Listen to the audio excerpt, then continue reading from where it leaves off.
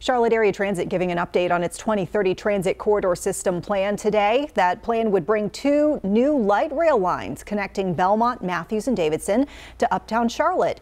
During a committee meeting today, officials also discussing how negotiations are going with the bus drivers union. And they also talked about the goal for CATS in trying to create so-called last mile connectivity. Building that connected network of frequent transit that serves mobility hubs, that connects to microtransit, a bike and scooter pedestrian connection, driving and rideshare, but also provides that integration into the goals and visions of things like the 10-minute neighborhood concept and the 2040 comprehensive plan. Now tomorrow you will have a chance to weigh in on improvements at the Charlotte Transportation Center, a public meeting starting there at 4 p.m.